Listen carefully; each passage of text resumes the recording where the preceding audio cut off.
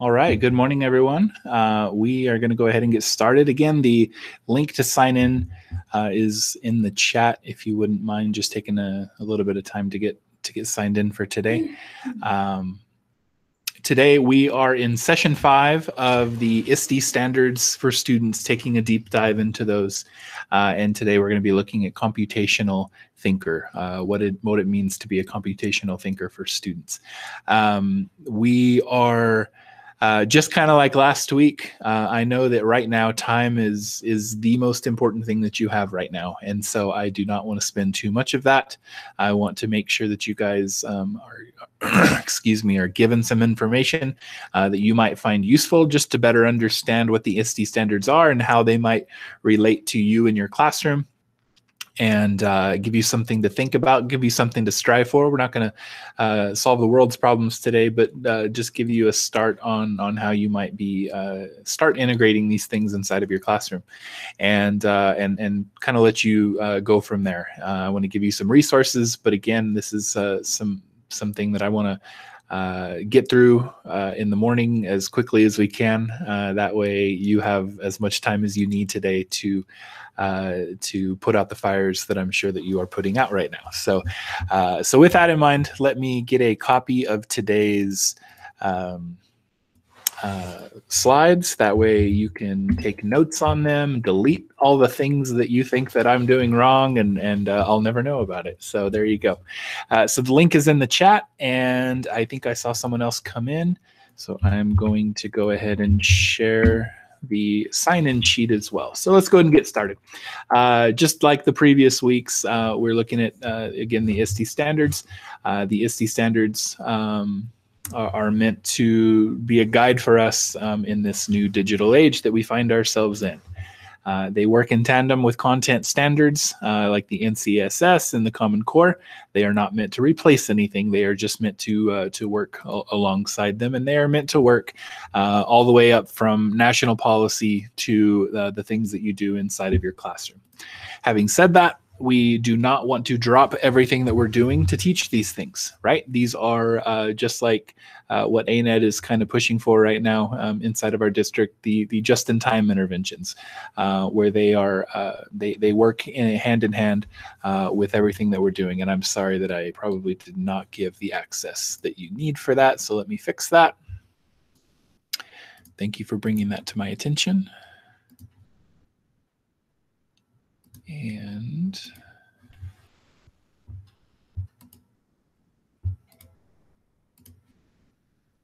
now you should be able to see those things. Thank you, Amy. So again, we don't want to drop everything that we're doing. We want to work through the standards, the ISTE standards, in a way to make it seamless. What I have kind of mentioned each week is another thing that is a benefit to not just your students, but of yourself. Whenever you are teaching these ISTE standards, you are really improving your evaluation domains in quite a few different areas. And so if you are doing the things that ISTE is having you do, then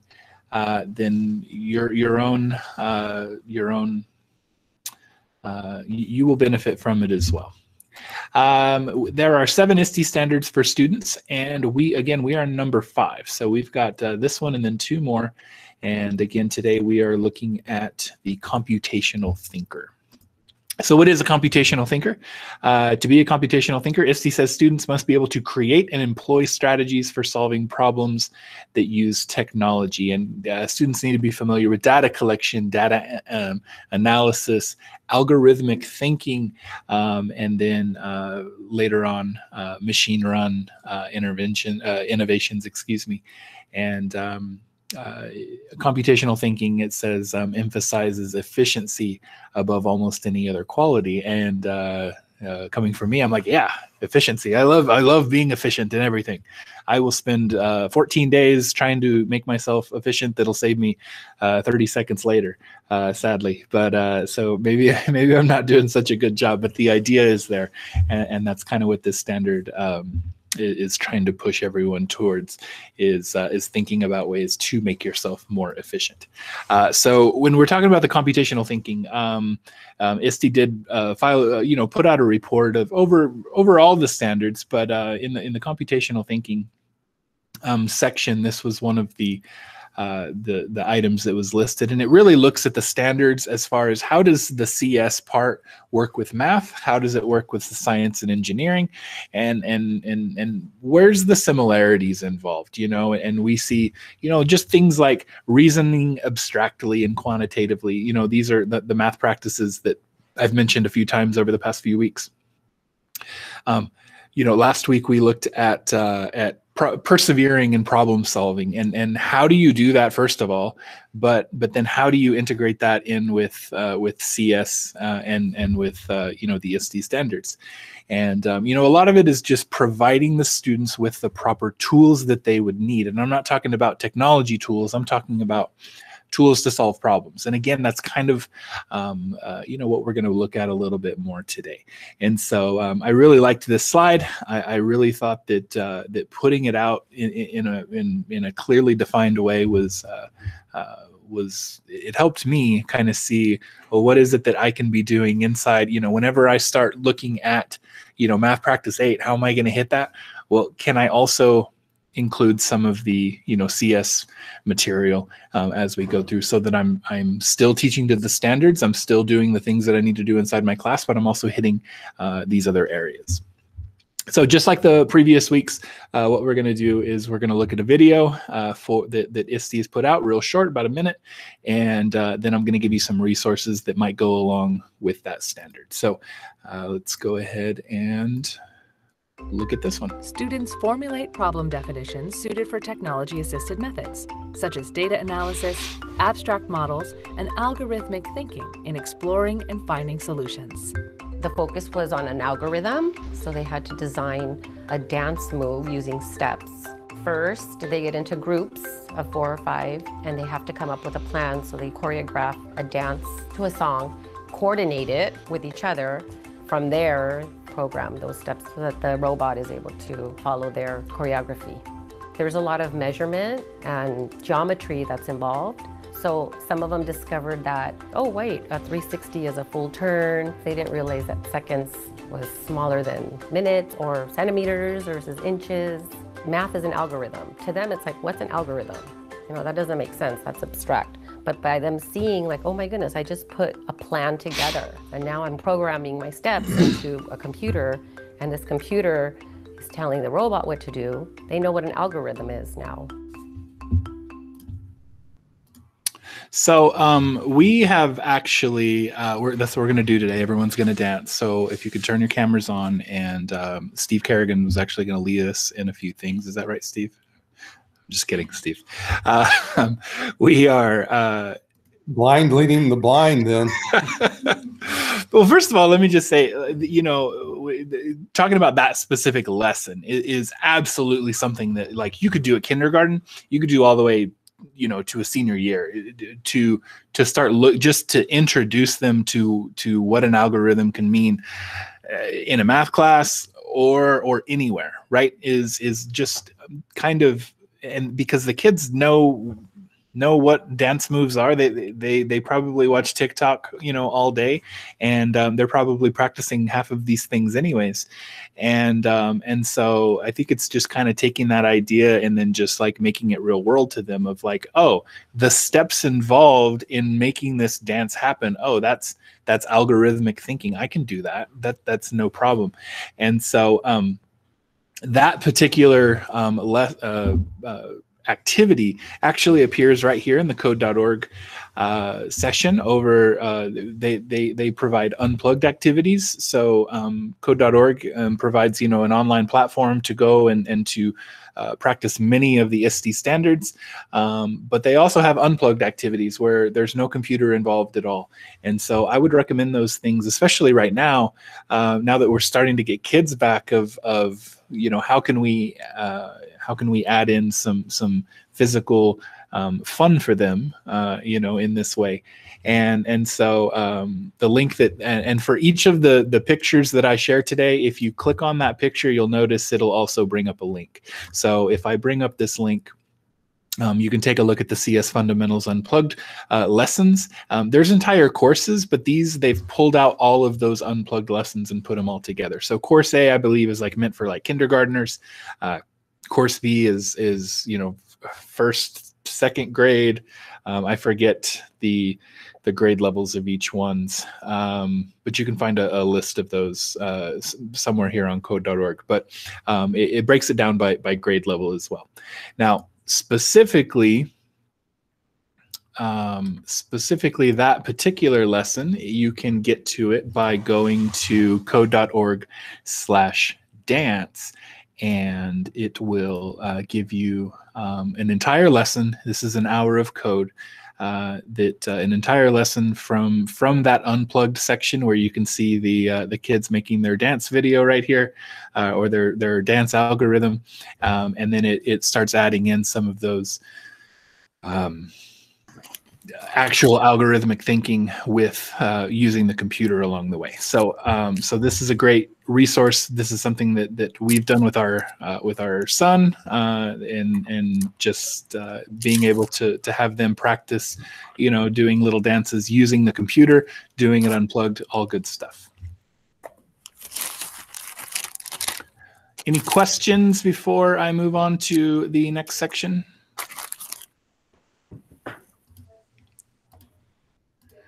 All right, let's look at standard B. Students collect data or identify relevant data sets, use digital tools to analyze them, and represent data in various ways to facilitate problem solving and decision making. You are seeing students going through the process of data collection.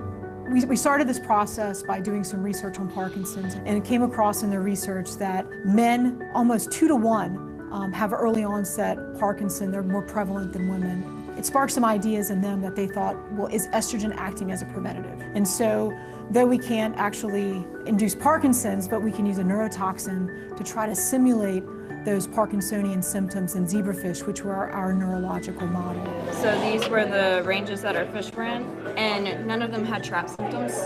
Designing that experiment, being able to evaluate, you know, have I controlled all my variables? You need to be able to have results that are reproducible.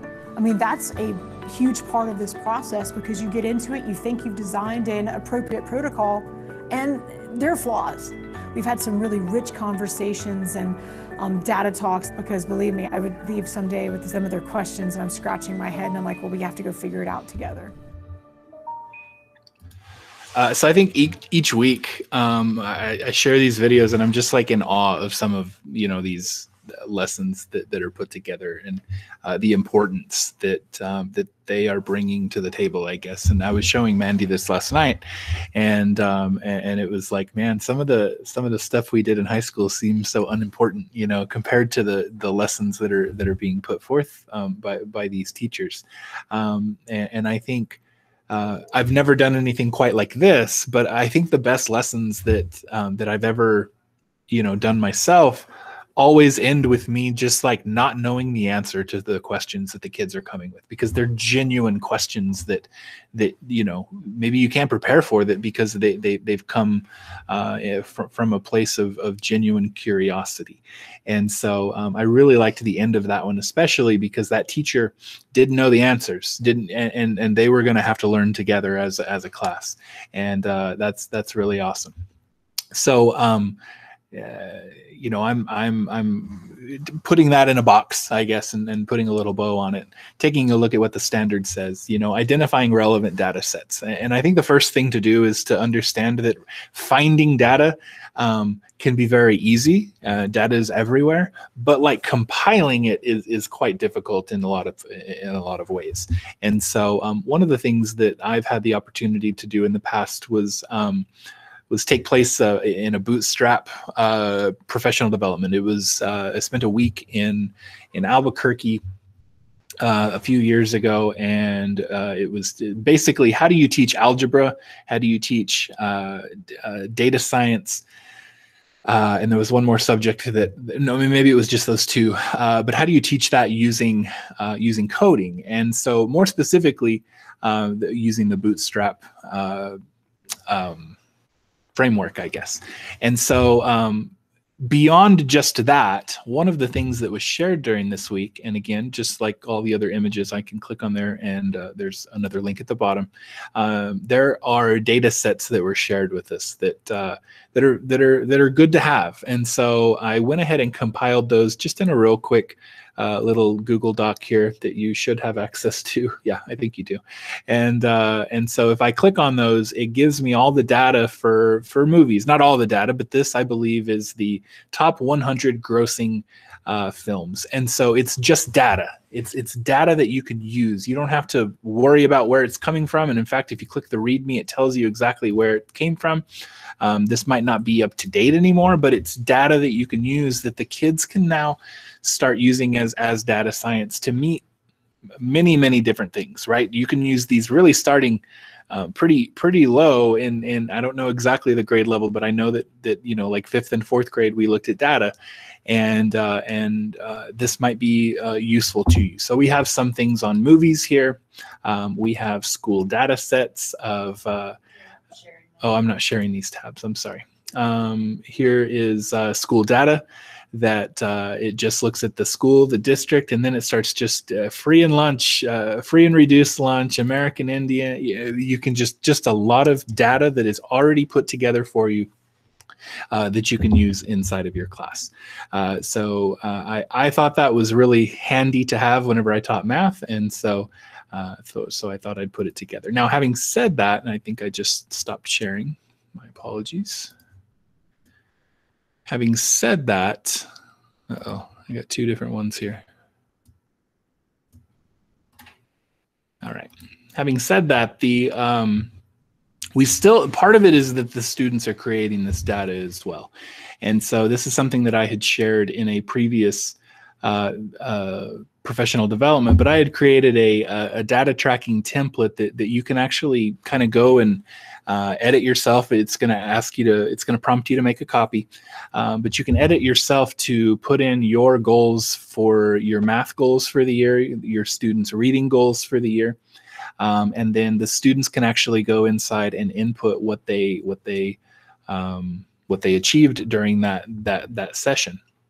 And by doing it this way, the students can input all the information, and they can create the graphs that they could need to show. And it's going to, first of all, it's going to be a good data collection again for your walkthroughs and your observations whenever that time comes. It's going to look really good to have all of these compiled, but it's also going to be really good for the students to be able to keep track of their own data along the way. And we've seen these done. This is nothing new, right? I remember the very first kindergarten parent-teacher conference that I went to, and they had a folder with all their data in it. This is just putting that data in just a little bit different way, and something that they can actually keep track of as they go throughout their schooling years. So again, if you click on this, it will make a copy. There's a couple different templates on there. Once you make that copy, it's yours though. So you can completely change the numbers. You can completely change the graphs if you want. If you need help creating these things, and if you're just not sure what to do with it, please reach out to us and either Anita or myself, and we would be happy to help you implement something like this inside of your classroom. Any questions before we head on to C? All right. Students break problems into component parts, extract key information, and develop descriptive models to understand complex systems or facilitate problem solving. For the project, I want them to model their understanding of morality through a creative lens. Try to understand what is the right thing to do. How do we know what's the right thing to do? Morality is a big concept, and the project helped me find a model for morality. As you develop in age, you go through different stages of morality. When you're younger, you do things because you want people to see you as a nice person. In everyday life, we have to make decisions based on what we believe. And from everything I extracted from the concept, I chose Susan B. Anthony because she tried to achieve the right for women to vote, even though it was illegal at the time. So the goal is that the students are able to abstract the key ideas of the topic of moral reasoning, and that it's going to look different in each project, which is fine, particularly because then we get to watch all the projects and see all the different ways the students were able to extract the information and then share it back with us. This is something that is not new for sure. Breaking problems into component parts, breaking it into steps, and actually, I'm going to show off something that Mandy has done inside of her class. I'm going to let her talk about it because she's the one that made it, and she deserves the credit for it. So I'm going to hand it over to her, and she's going to talk about the way that she has done this inside of her own class. So I came up with this a few years ago when I was trying to find a way to get my students to make some better extended responses that would be that would just give them a head start on a good score when they take standardized tests. And so we've all seen race before. It's not a new concept. But one of the things that I had taken from an AP training with a high school teacher was using tag. And so she did tag and then race. So I just modified it just because the way I naturally would write it is genre, title, author to start off an extended response. So in the novel or in the play Romeo and Juliet by William Shakespeare, then they start their extended response answer. And so once I thought about using GTA and how to get that to stick in students' heads, GTA and race are well known for students with that particular font. So if you know I guess, preteen, teenager, young person, GTA in that particular font is Grand Theft Auto. It's a very popular video game with kids.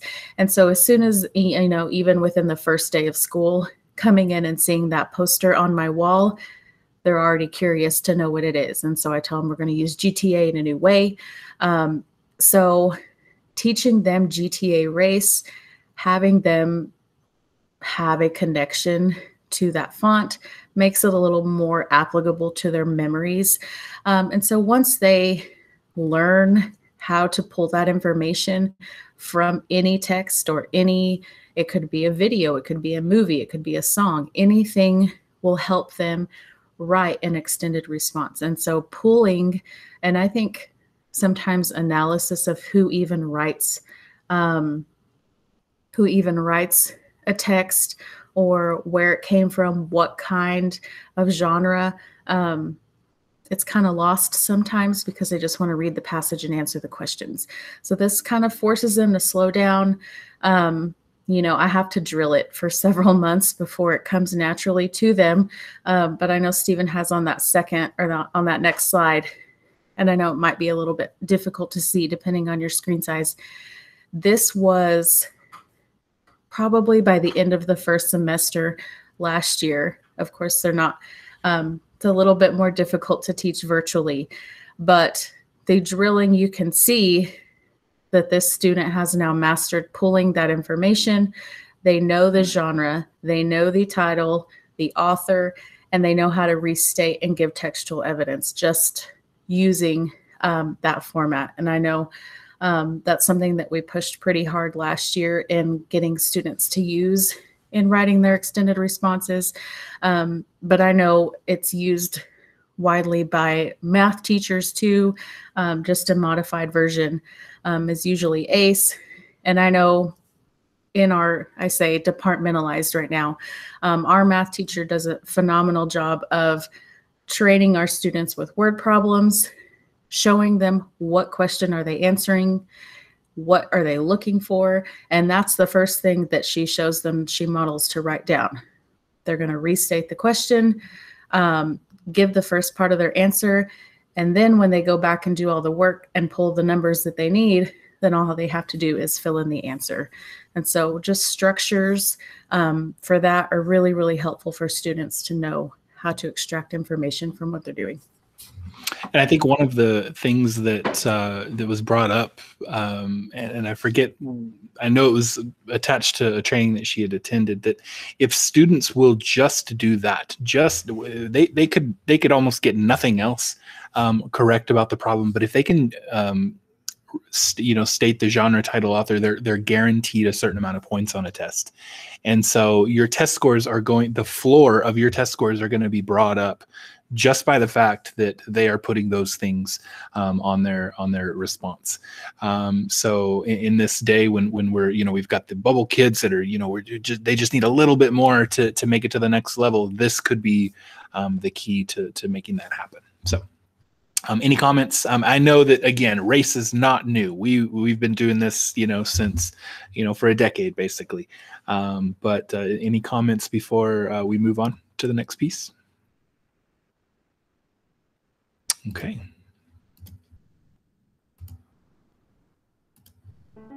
Students understand how automation works and use algorithmic thinking to develop a sequence of steps to create and test automated solutions. So the students, first they had to solve their math problems. So once they got their value, they had to divide that value by 4 and apply it to their sphere codes in order for them to know how many blocks to move to get to the treasure. Yeah, we're doing like a block method, so like there's 3 things, like one's the speed, one's the seconds, how much you want to go, and one's the direction. They also had to know about the delay block. We had to do like a cooldown time, because if we go and tune, it's going to go out like wobbly. If they didn't position at the same spot every time, then the automated code that they had developed wasn't going to go where they wanted. So the students had to replicate the exact same process every time. I'm more interested in math because now it's like evolved. So this algorithmic thinking is making them read the problem and slow down and actually break it into smaller, more manageable parts and applying it and finding meaning to their math. So I think if you can get a student in a math class to say, like, I like math now because now it's evolved. Now it's like you get a little medal. I think they should just send everyone a medal if one of their kids says that in class, right? And just as a reminder, these standards again are not meant to, like, every single teacher every single year has to get through them, right? They're meant to kind of build on each other and to introduce little topics here and there. This is a challenge. This one, it would be a challenge for a lot of different classes and a lot of different class types, right? Looking into automation and having things naturally occur might just not fit inside of what you can teach. But again, it's not up to you to get through every single one of these and to get your kids to master them. So we might have to do some of these things like the automation with some different classes, right? And so having said that, there are times in class where we aren't being pushed as hard to do, to stick to a curriculum, and just thinking about, Genius hours and just extra time that comes along, and I showed one of the hours of code above, and I would encourage you to take a look at some hours of code.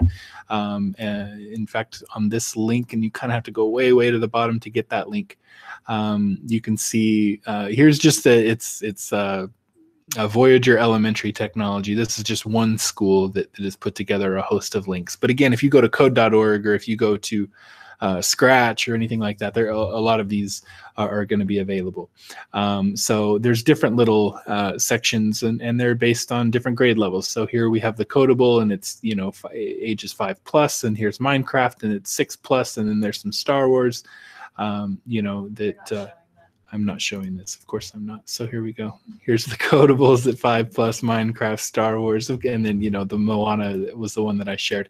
And when you click on this, it's going to start getting you a little bit closer to that automation type, right? So the students are going to be able to use this code, and it's all drag and drop. There's no heavy lifting, and there's nothing on your part that you need too much on. So there's a little intro video little story, and that is probably loud, right? Okay.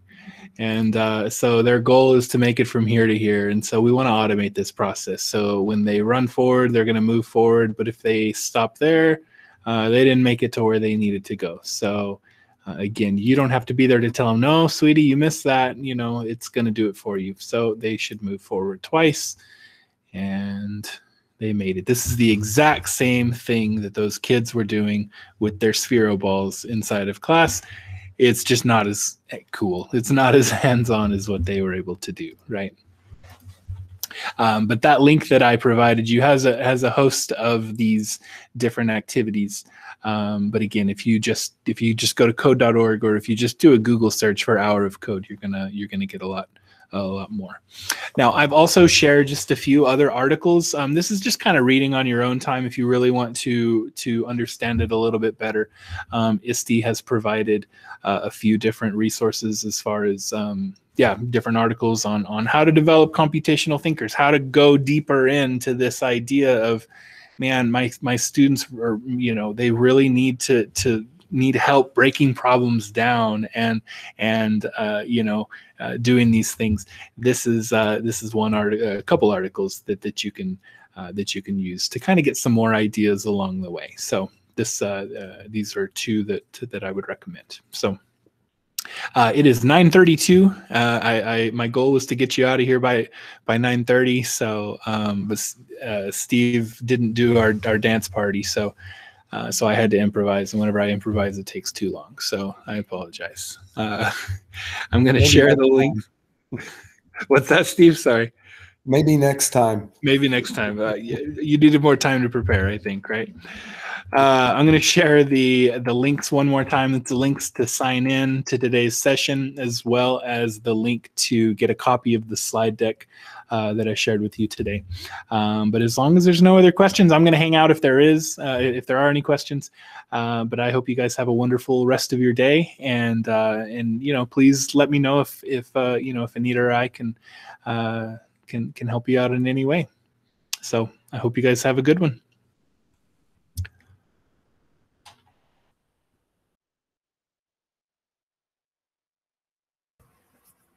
Stephen, where did you say we could get the data for their goals, and they could track their own? That's on slide number 15. Okay. And so whenever you click on that, it's going to ask you to make a copy of the document. Okay. So I'm sharing that right there, but it'll ask you to make a copy of the document. And when you make a copy, then you have your own template. And, okay. And that template, again, you can change everything. There's 3 different sheets on this. Of the first one, sheet number 2, doesn't have any graphs on it. It just has a way to input some numbers. And then the second tab includes a math and a reading goal for one goal. And then there is a multi-goal template as well that if you want to monitor levels of level 1 through 5, that you can input the benchmark goals, I guess, for each one of those for each month. And I know that we were able to find, I want to say, I forget what grade level this is. I want to say maybe reading is correct for 5th grade or for 4th grade or something like that. I forget. Yeah, reading 4th. I'm not sure if we did math as well, but we found those online and we put in those numbers, and so our graph is good, and so the kids can just go in and input their scores whenever that happens, and it'll put it all in this graph right here. Awesome, thank you. Yes, ma'am.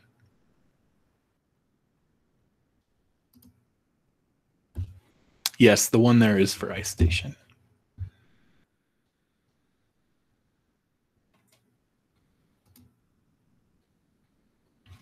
Anyone else have any questions?